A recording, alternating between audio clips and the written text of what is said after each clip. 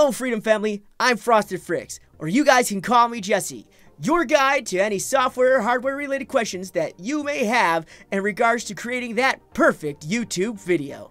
Now then, if my name sounds familiar, it is because I've probably helped you with a recording related question in the comments section and any of George's, Anthony's, or Obit's recent videos.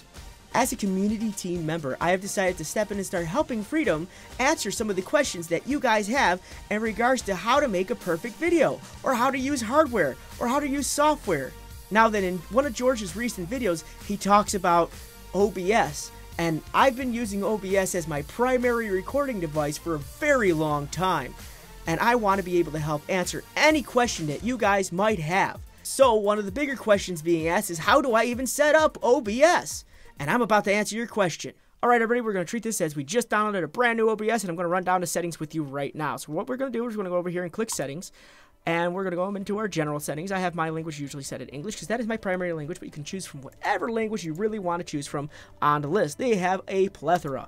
From there, we're going to go to video, and I have my video already set at the NVIDIA GeForce GTX 960 graphics card, which is what is on my computer right now, but I have my resolution downscaled to 1280 by 720. Not to say that you can't do 1080p, but for recording's sake, I usually keep it around here. I then downscale that a little bit further to a 1.25, so it's actually 1024 by 576. But that's not bad, because you can actually change that when you go to export your video from your video editor. I have my filter set at Lance Coast, which is the best detail you're going to get off of OBS, 36 samples, and I keep my frames per second set at 60. From there, we're going to go up to encoding.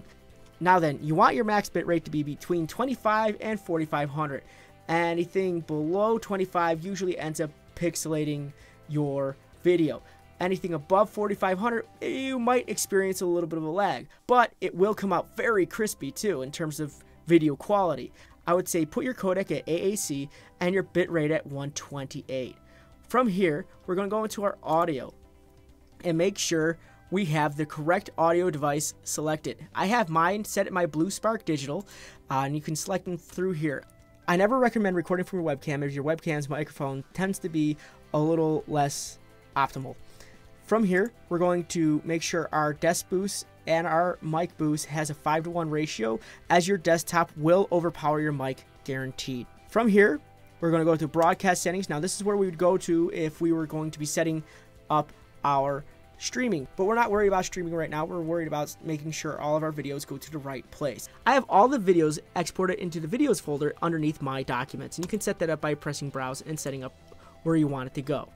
From here, you should be okay and ready to go. Now then, you should be seeing a blank area right here. We're going to right click in here. We're going to go add scene. Now then, you can call this scene whatever you want, but for the sake of this tutorial, we're just going to call it scene.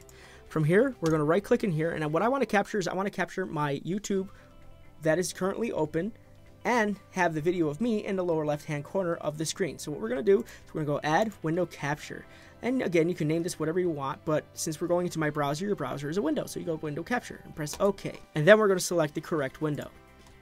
So we're going to go down here, and you'll see that the YouTube deadline video that George did is available to be selected. I'm going to go OK. So if I wanted to see this, I'm going to press preview stream, and there is George in all his glory. And what I want to do is I want to put my camera over to the side here.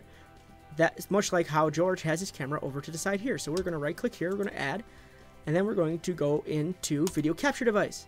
Now mine's already set to Logitech HD Pro webcam. You really don't have to mess with too many of these settings, as again, you're going to be upscaling and downscaling a lot when you go into the editing process of the video. So I'm just going to press OK. Hi everybody, it's me. How are you doing? So from here, we're going to shrink me down to the upper right hand corner of the screen by pressing edit scene, and here I go. I'm getting tiny. Alright, so we're going to grab the sides and shrink me down, sort of like how George has him as the only thing in the screen. So how to do this, we're going to press Alt, we're going to hold the button over the side of the video, and we're going to drag it in. We're going to do it on both sides just so we can get me all in the center there. Now then, I like to put myself down here in the lower left, and I'm going to make myself a little bigger, and I'm just going to cut myself off a little there. So that's how we get this set up to be used. I thank you guys very much for watching this tutorial on how to set up your OBS software. If you have any other questions about any other software in the future, please don't hesitate to ask in the comment section below, because I would be more than happy to make another tutorial for you. You guys have been great, and I'm so proud to be part of this big family that Freedom has made. Use your software and hardware responsibly, and as usual and as always, game on!